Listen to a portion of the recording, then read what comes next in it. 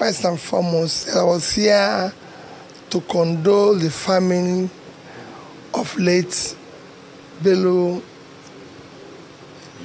Yusuf Maitama, who was the very respected son of Kanu and Nigeria, who served this country as a Minister of Internal Affairs. That is my main purpose of being here, and continue to pray that may Almighty Allah forgive his sins and grant him eternal rest. For me, what is important is that leaders must earn public trust. And if you choose to serve the public, you always avail yourself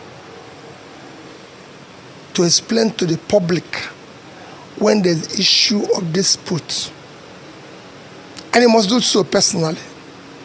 You can't outsource it because it's about you. And it's you that people voted for. The country must be built on character, integrity, trust. That is the foundation.